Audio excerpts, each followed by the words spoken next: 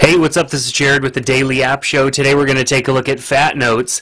Now, there are a lot of note applications, note-taking applications out there for mobile devices, but there are not a lot of them that are out there that allow you to sync your data with PCs and, of course, pretty much any computer or even some other mobile devices if you have the capability. Now, PhatNotes has been out for Microsoft Windows-based smartphones. So if you are coming from a Microsoft Windows smartphone, some sort of smartphone, or even the desktop PC, and you've used PhatNotes before, then it's going to be nice because you're going to be familiar with this application. So really easy to use this app. Of course, keeping all of your notes organized and creating notes is relatively quick and easy. You can create notes and it automatically organizes these notes, and you can organize them in several different ways. I just went into a note that I was previously working on, and of course it works very quickly. Now, I like the predictive text that it has here. There are predictive text that takes place kind of very seldomly on the iPhone. There are even some other applications that have some predictive text, but not as good as what I'm seeing here. See, the words that it's giving me are actually words that I could potentially use, as opposed to some of the predictive text that I get in other devices, which is just not even what I'm looking for. So, and it automatically adds a space, so I could just keep typing. I love the way that that works. Now, you can also, if you're familiar with gestures, you can write as well. Now, it's been a while since I've had a device that recognizes gestures, so reading these gestures, I don't necessarily remember all of them. Looks like I'm doing okay though. Maybe not. Can't seem to get an A. Get a lowercase. Let's just leave it at that. And apparently that was an L. There we go, not too bad. So I'm not up on all my gestures. Of course, if you're not familiar with using gestures for writing, then it's going to take you a little bit of practice too. But it definitely works pretty good at recognizing those gestures. So then you also have the share mode here as well, where you're able to do different things like even throw links, email, and the like. So in the editor here, we can edit stuff, of course, change from font to number easily, symbol. I can get a location and create that as a link. I can insert a contact. I could translate some text, or I could share the entire note through a Wi-Fi connection. So very neat.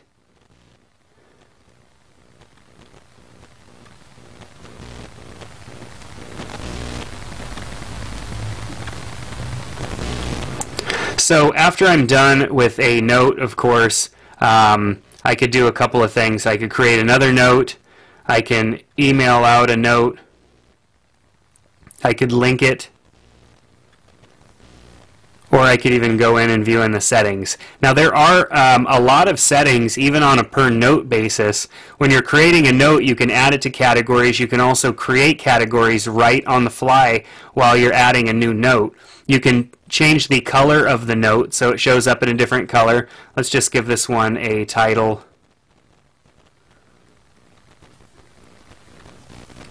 And add it to a category. I can protect this note and set a password specifically for that note if I would like. Set a priority for the note. These are all normal things, setting a date. What's really cool is the author date, and then setting a reminder date. And what the reminder date does is sends you a push notification. I have push notifications turned off right now because it makes it hard to do demos with push notifications showing up. But you can set a push notification for a note, which I think is awesome, and then of course it sends you a note. So we have some basic settings down here, text editor settings, autocorrect, and all of this stuff. There are a lot of settings here that you can go through. Disabling landscape, drawing the grids, which the grid helped me with my recognition, writing with my finger. We have vibrate and play sound if the on an error or timeout, so it can give you a sound effect or something like that. The selecting default font sizes, the scroll gestures and everything, touch delay, lots of settings. The dictionary, autocorrector list, just so much right there. Manage user data, of course. I can import and export my own dictionary of of words and stuff as well for it to automatically predictive text to me. So many different options in this application to extend the functionality of writing notes, which is great. And I can't go through all of them, but obviously you saw that they are there and they are available. So let's just put a little text in here and go back. So now we have two different items that I've entered today. What I can do from there is send these items out. I can save them. I have a lot of different filtering options here. I could filter by date, text, category, color, or the priority level that I set for it. Really nice. I can also sort here easily by just simply changing this to created, which is the way that I would want it set. Yes, let's go back. So now we're in our categories again. Really easily to share our information. I can simply do a data sync right here. It gives me that address that I can go to on a web browser on my computer, and then I can also share files to and from the PhatNotes server, and there's the address for that. I can have it set to keep awake. I can have the entire app require a password.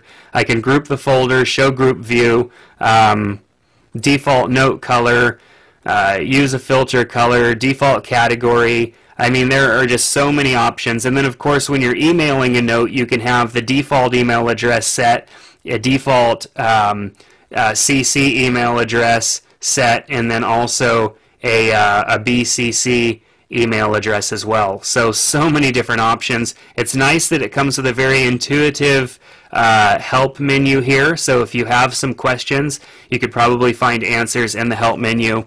So I can't go through everything in PhatNotes, but obviously this has so much functionality that it takes note-taking on the iPhone or iPod Touch to the next level. It's a $9.99 app, so it's a little more expensive than some of your other note-taking applications, but as you saw, there is tons more functionality. Of course, if you really like to keep things organized, then this is the app for you. It's called PhatNotes, and you can get it if you go to dailyappshow.com/PhatNotes. Take care, and we'll see you next time.